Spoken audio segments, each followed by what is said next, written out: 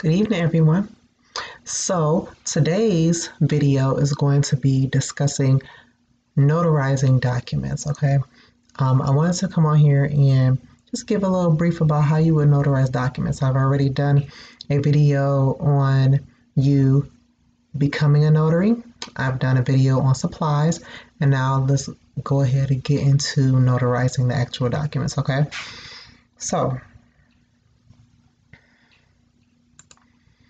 common notarizations that you will come across are acknowledgments, jurats, oath and affirmation, which is really just an act that goes along with the jurat, your copy certification, which is not done in every state.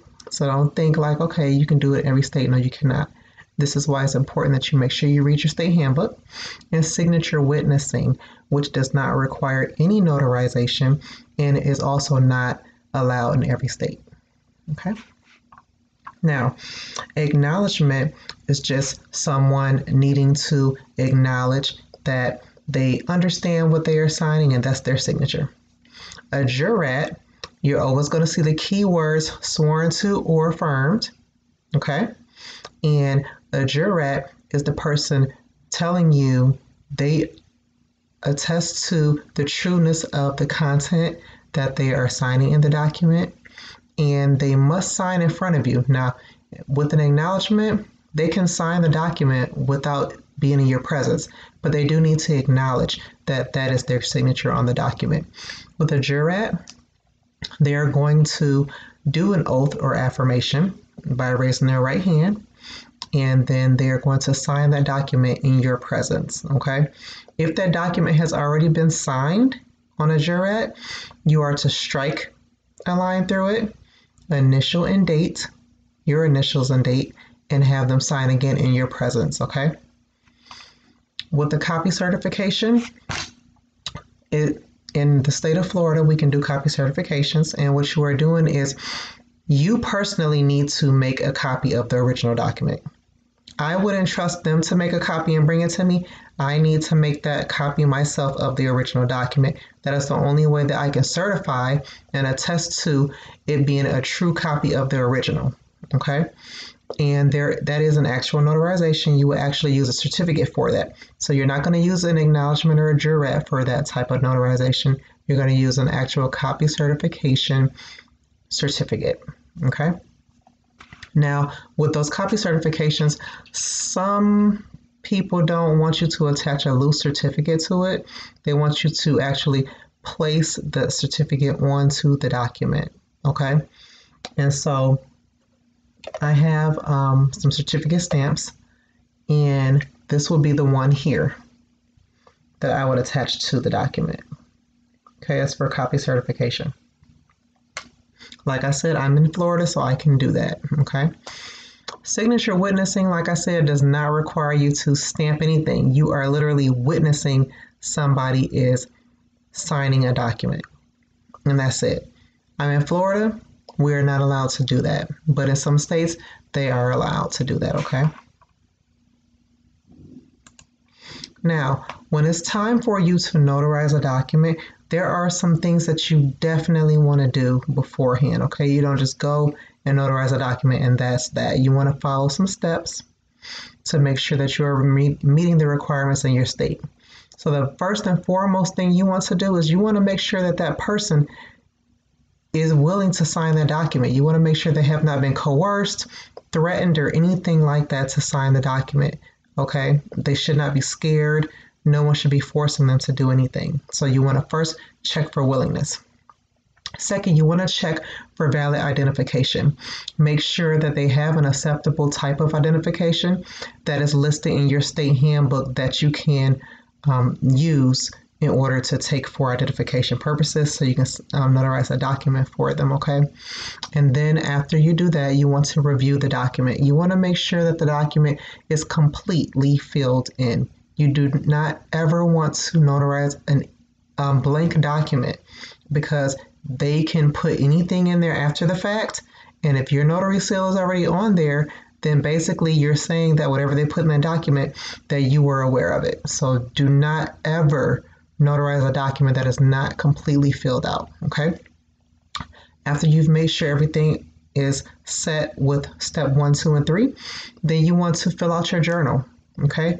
You should be filling out your journal before you notarize the document, okay? Fill out your journal completely. Have them sign, fingerprint, whatever it is that's allowed in your state. And then you want to complete the notary certificate, okay? And after you complete the notary certificate, you're going to sign and stamp, and then you're done notarizing the document, okay? Excuse me. Now, let's review the certificates that I'm talking about. Right here, as you can see, I have an acknowledgement, okay? All of these parts that you see on a certificate needs to be there in order for you to notarize a document and use a certificate. So your venue is basically your state and county, okay? Whatever state that you are commissioned in is the state that you should be notarizing in only. So you're going to put state of, okay? County is a bit different. It's not the county that you are commissioned in. It's whatever county you were in at the time of the notarization, okay? So basically they say wherever your feet are planted. So like I'm in Broward County. If I am in Boca Raton and I'm notarizing a document for someone, I'm not going to put County of Broward. I'm going to put County of Palm Beach County because Boca Raton is not in Broward County, okay? That is my venue. Next, you want to make sure you have the certificate wording. It is the wording of particulars. It's telling you exactly what you're doing, what you're attesting to, what they're acknowledging, so forth, okay?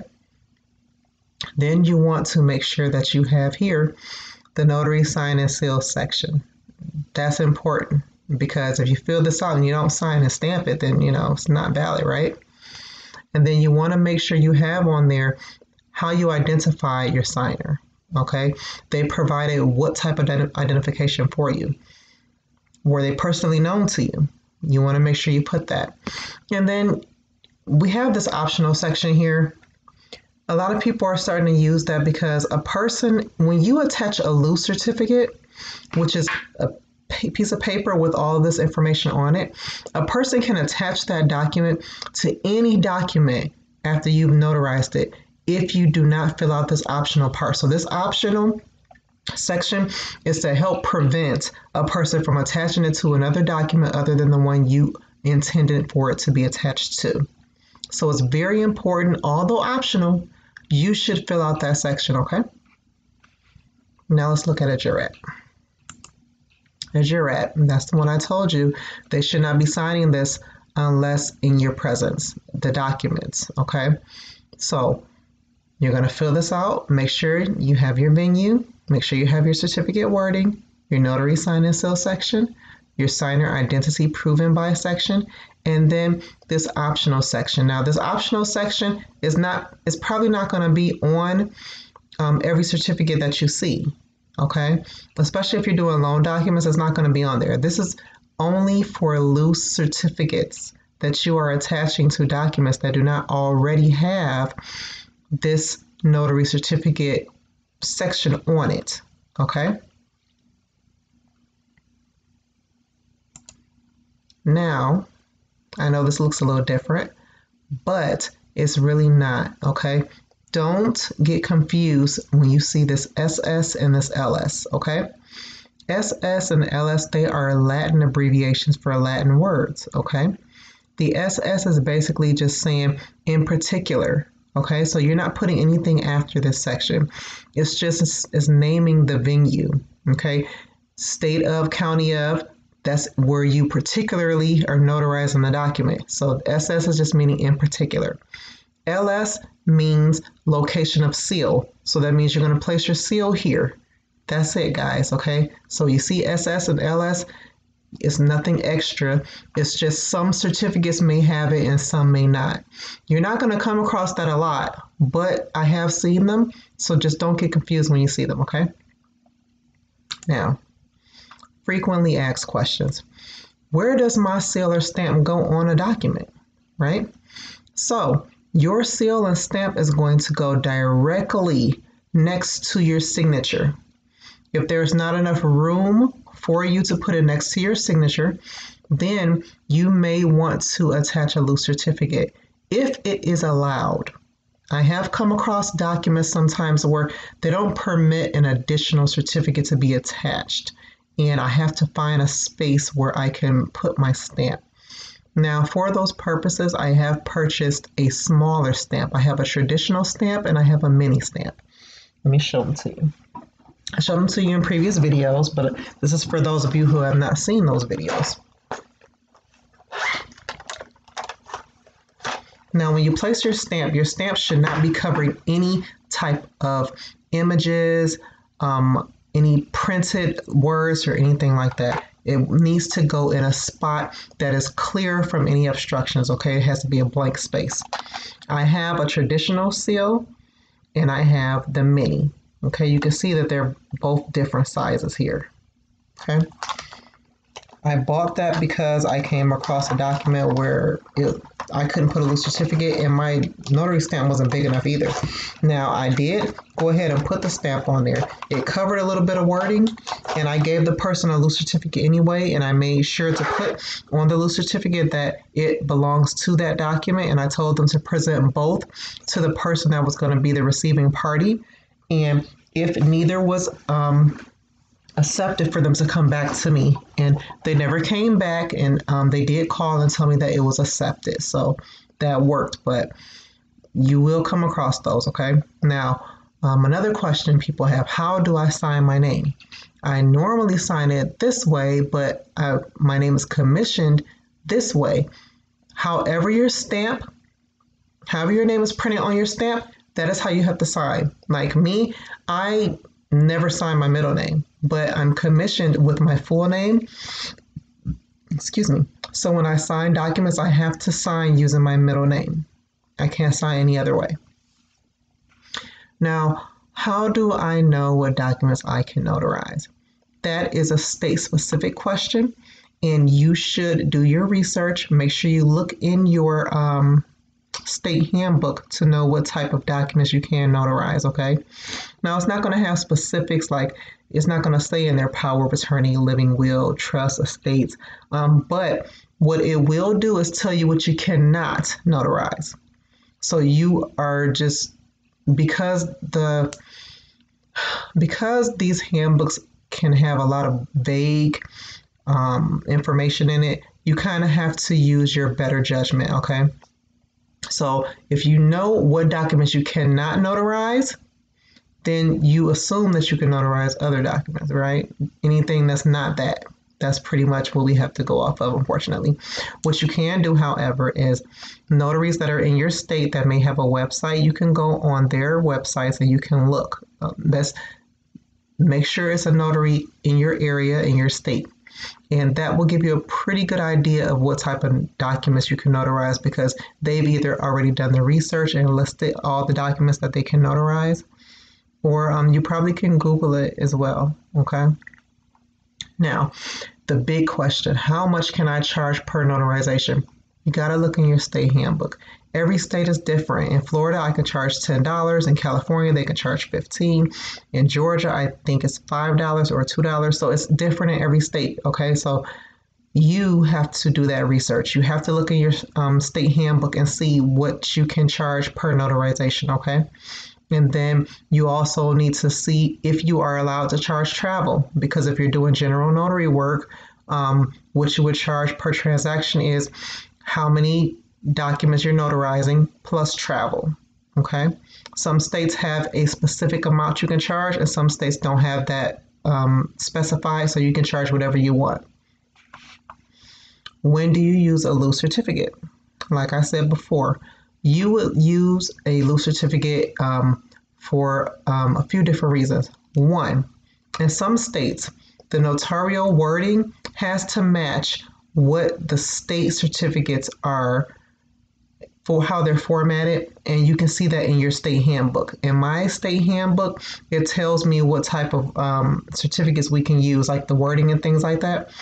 Some states, I'm not sure if I'm not sure if every state has it. Let's put it that way. Has a specific wording.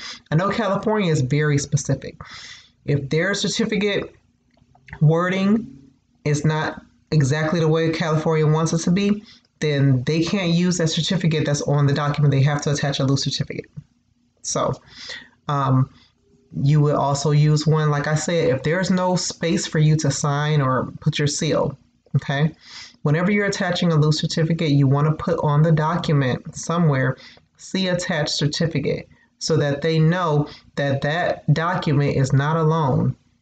It is joined together with a loose certificate that was notarized, okay? And then another reason why you would use a loose certificate is if a person presents a document to you that has no notarial certificate on it whatsoever, because sometimes people may have to type up a letter and they need to get it validated by having it notarized, like the receiving party just wants it notarized for some reason. You can do that, but you need to attach notarial wording to it. You can either do it by using a stamp, like what I have here, or you can attach a loose certificate like the ones I showed you, okay? And like I said, you want to put on the document, if you're attaching a loose certificate, see attached certificate. When you're filling out that optional section, make sure you put on there what document that certificate was intended to be used for, so that that person cannot in any way try to place that onto a different document that you were not aware of, okay?